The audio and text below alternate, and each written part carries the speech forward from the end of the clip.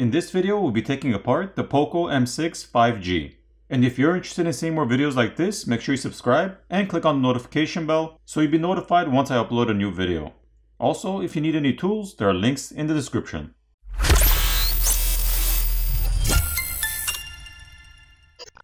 To start off, as always, the SIM tray needs to be removed.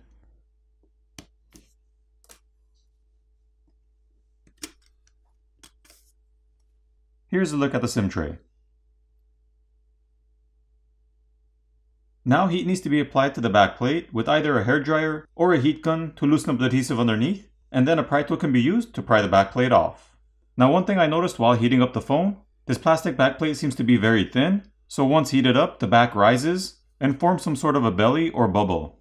But once it cools down, it sits back down. So this might be something you'll encounter while using the phone when it heats up. The heat might cause the backplate to rise up a little bit. It's not something you really want, but it is what it is. It's just something more of an aesthetic thing and nothing to really worry about.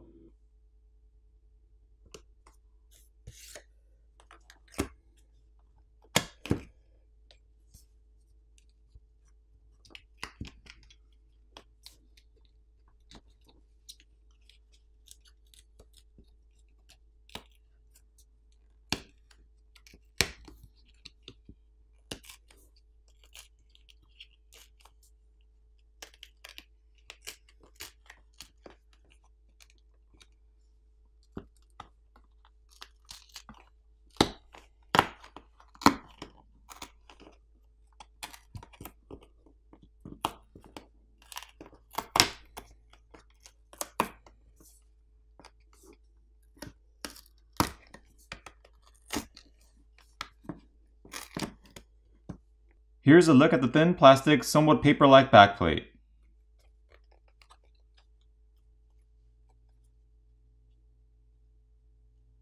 At this point, there are 17 Phillips screws which need to be removed. Once the screws have been removed, a plastic pry tool needs to be placed in between the back housing and the frame of the screen, and ran along the edges to pop off the catches.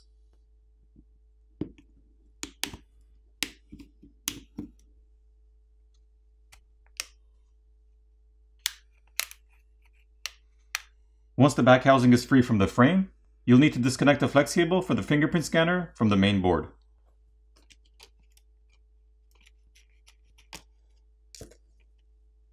The back housing is also made of plastic.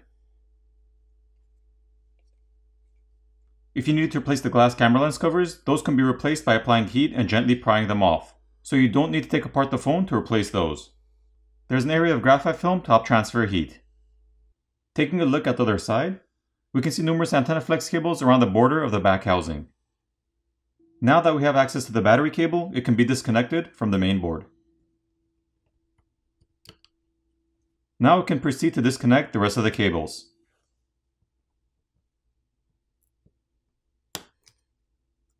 The coaxial cable on the bottom right side of the board can be disconnected by just popping it off.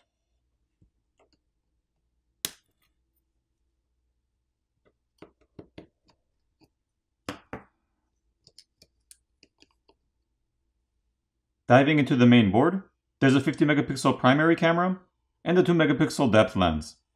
Neither of the cameras have OIS or optical image stabilization.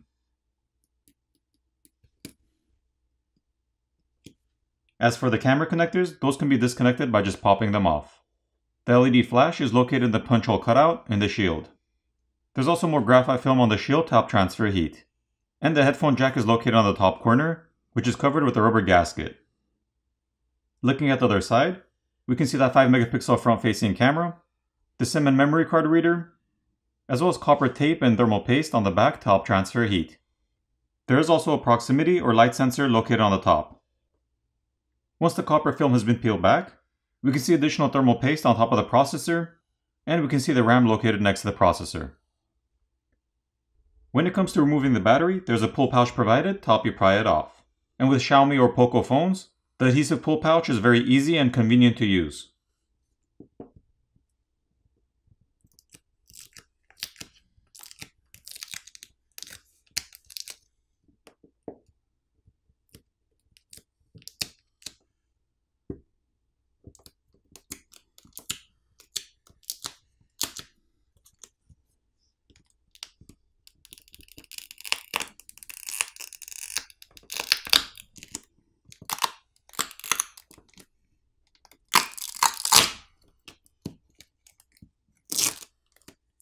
Here's a better look at the 5000 mAh battery.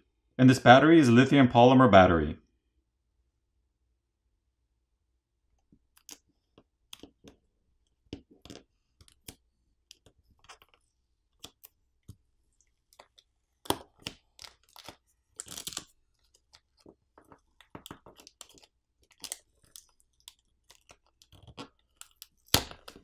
Once the battery adhesive pouch has been peeled back, we can see this flex cable which connects the main board to the screen and the subboard. So if you needed to replace the screen, you'd have to remove the back plate, the screws on the back housing, you'd have to disconnect the battery cable from the main board as well as the screen cable, and the flex cable over here on the bottom by the subboard. You'd pry the battery off as well as the adhesive pull pouch, at which point you can heat up the front of the phone where the screen is to loosen up the adhesive underneath. Pry the old screen off, apply new adhesive, reapply the new screen, making sure you run the flex cables back to the openings in the midframe, and reassemble the phone.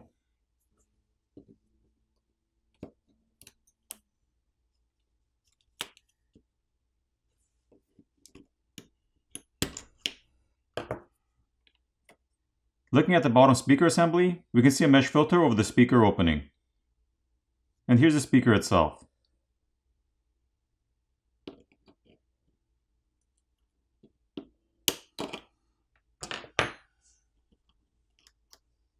Looking at the subboard, we can see the primary microphone located over here, as well as the charger port with a rubber gasket around it.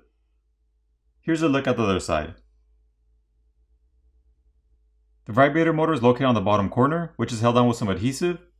To replace that, just apply some heat and gently pry it off. The flex cable for the volume keys and power button is located on this side. To replace that, just gently peel it off the frame. And the top earpiece speaker is located here, which is also held down with some adhesive. For the repairability score on this phone, I give it an 8 out of 10. Now it's time to put the phone back together.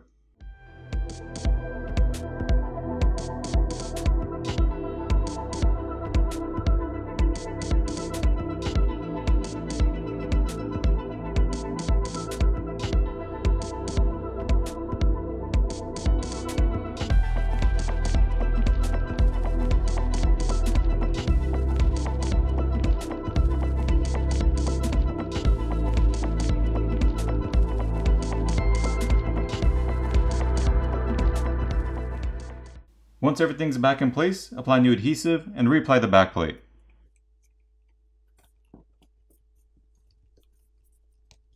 Flip over the phone, power it on, and you're done.